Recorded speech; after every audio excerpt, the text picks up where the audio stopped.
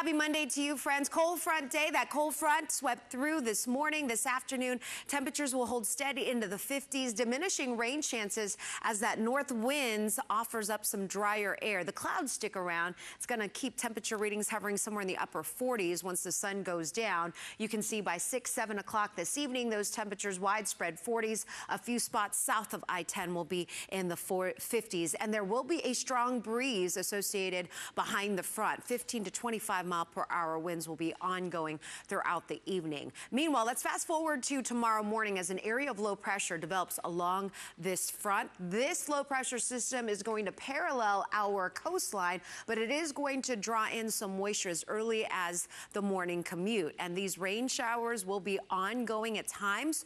We could pick up some brief heavy downpours. Some of these cells could bring in a half an inch to even 3/4 of an inch of rain in some spots. There could be a few claps of thunder, but as far as severe weather, we're not looking a profile for that. We are going to be dealing with diminishing rain chances once the sun goes down. So for tomorrow, look at some better rain chances through the first part of the day. Rainfall totals anywhere between a half an inch to an inch possible. I think we see some of the higher rainfall totals north and east of the Houston area, followed by the southwest side, maybe a 1/4 of an inch for you. Here's a look at your Tuesday hour by hour forecast. Right now, as of the latest models, I'm thinking the rain chances peak sometime around sunrise and will be ongoing mid to late morning, early part of the afternoon. The temperature should be hovering in the upper 40s all day long. So along with that jacket, you're going to want to keep that umbrella handy. Get ready for a second front.